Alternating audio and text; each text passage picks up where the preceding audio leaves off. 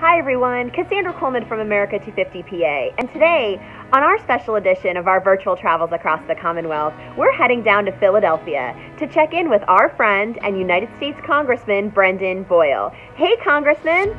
Thank you, Cassandra. I appreciate it. I'm Congressman Brendan Boyle, coming to you from our nation's birthplace, Philadelphia.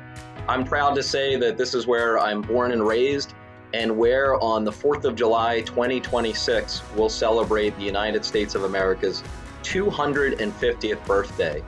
I can't tell you how excited I am for this event, which might seem like it's far away, but in reality it isn't.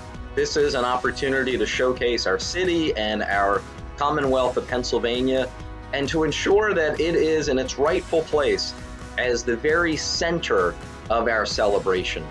I think it's also important, given everything that's happening in our country and in the world, to ensure that we reaffirm as Americans the ideas and the ideals of the American Revolution.